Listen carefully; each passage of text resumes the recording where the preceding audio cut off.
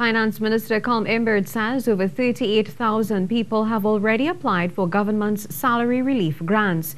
The salary relief grant allows citizens who have lost income as a result of the implementation of COVID-19 measures to be able to access $1,500 per month over a 3-month period. Mr. Imbert said the majority of the applications were done online and the process has gone well so far.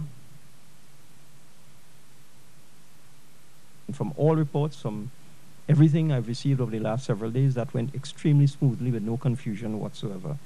What I can say is that the ratio of online applications to physical hand-delivered applications is about 94 to 6%. So we have far more online applications than hand-delivered applications with respect to the salary review grant.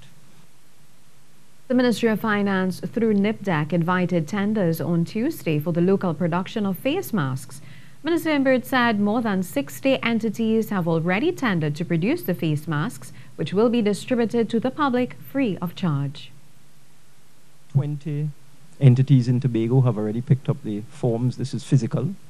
And 30 or 40 in Trinidad, and significantly more persons would have downloaded the application and tender documents online.